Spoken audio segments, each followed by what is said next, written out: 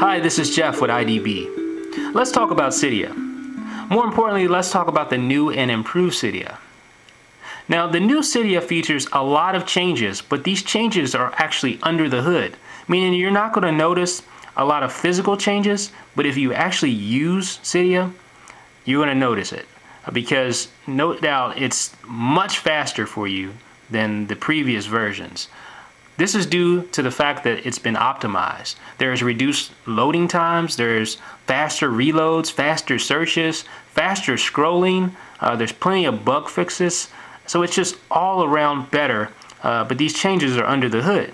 Now, one of my favorite changes is the improved queuing. Now, what is queuing? Well, queuing basically is processing multiple items simultaneously. So for instance, you could install multiple items at the same time, you could remove multiple items, you could reinstall multiple items, or you can do a combination of the three if you're feeling particularly courageous. So let me just show you how this works. I'm in the Big Boss repository, so I'll select Action Menu Plus Pack. Now this is going to install the Plus Pack plus Action Menu because it is a prerequisite of the Plus Pack. So I'll just hit install here. And you can see the two items it's going to install. Now normally we would hit confirm up here and it'll just proceed with the install, but in this instance we want to tap continue queuing, and what that's going to do is queue it up to be processed later. So we can go back out and you'll see those items highlighted in green, which signifies that these items are queued. So let's find a couple of more tweaks or apps here. Let's see, about ask to call and ask to send. So let's go ahead and select ask to call, and let's install, and we're going to just continue to queue. And then we'll go back out and go to ask to send, and we'll do the same thing.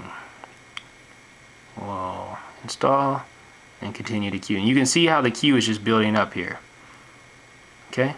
Now we're going to go back out. Let's find Backgrounder. I know I had that installed. I want to uninstall that. So I'll just tap Backgrounder, modify, and we're going to just remove Backgrounder. So that's queued into the remove section. So you see the install section and the remove section. Now you just want to continue queuing. Let's find one more item, and we're just going to reinstall that item. So let me just scroll down here until I find another item. Maybe call lock. Okay, so let's just reinstall call lock. Okay, I'll just modify, and then we're going to just tap reinstall.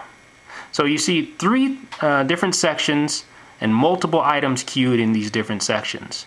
So we have some things installing, we have some things reinstalling, and we have something removed, which is Backgrounder.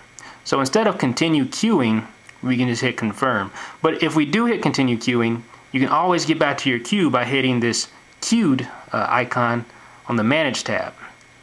So and then you just go to queue, which is right here, and that gets right back to your queue. So now we just hit confirm, and that'll process this entire queue, and it'll install, remove, and reinstall all these items. So just hit confirm,